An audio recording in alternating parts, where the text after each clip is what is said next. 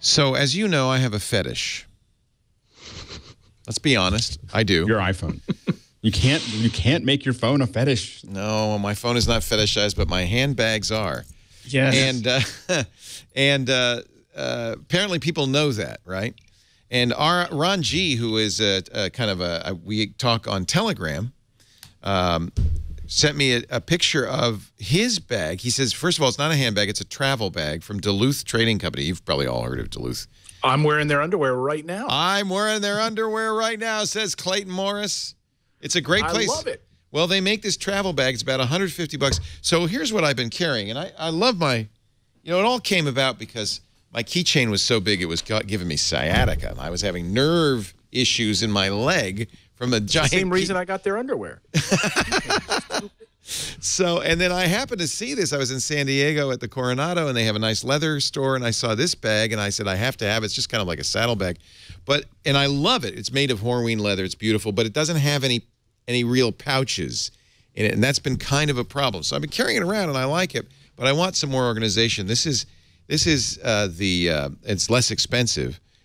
This is the Duluth Trading Company travel bag, and this has zippers and pouches galore. In fact, it even has, which I really like, and the reason I'm making it a pick on MacBreak Weekly, a special neoprene padded pouch suitable for an iPad. Let me see if I can get this open. Have I already broken it? No, there it is.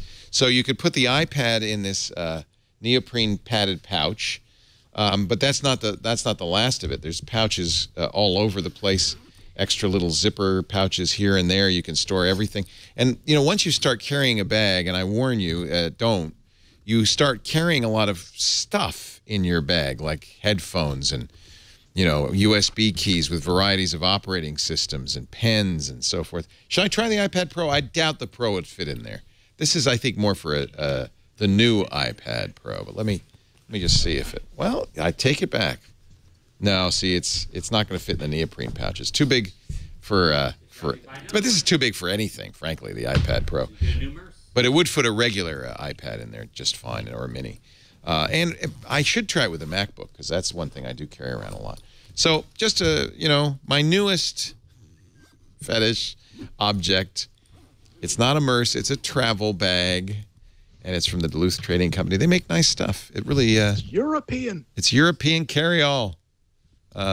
Really nicely made, and it's got a handle, which my other one didn't. I like it. So there's my pick. I did that for Andy, because Andy's always doing stuff like that.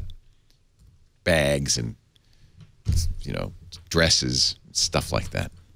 And it is, of course, made from leather from happy cows. Harvested from cows that were already dead. I don't know. So if you're a vegan, I apologize. No, they didn't skin them alive. That's good. They didn't skin them alive. They were already knocked out.